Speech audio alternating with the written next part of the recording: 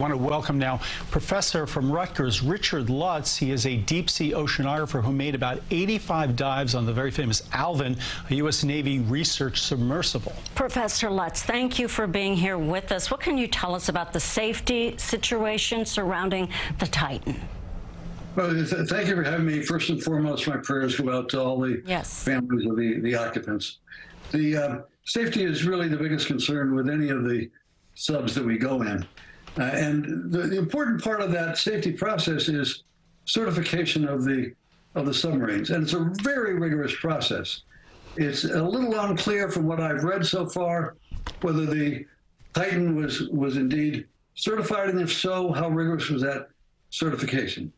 I mean, we also have to look at, Professor Lutz, regulation here, I would imagine.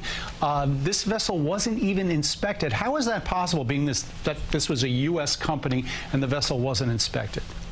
Well, it's a U.S. company. It was not a U.S. government company. Alvin, which I've gone down in, is owned by the Navy. It's operated by Woods Hole Oceanographic Institution, and a very rigorous certification process associated with that.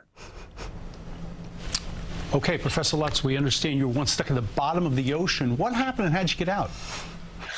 I was stuck in about a mile of water off the coast of Oregon.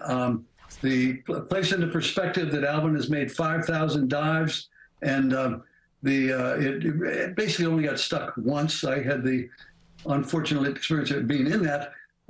They had to go through a series of very strict safety measures to get us back, and it was never a doubt in their mind that we would get back, but it was a long day, and thank God for a couple of 5-milligram Valiums in the bottom. Wow, I could only imagine, Professor. Thank you so much for joining us, and thank you for your expertise. We really appreciate it.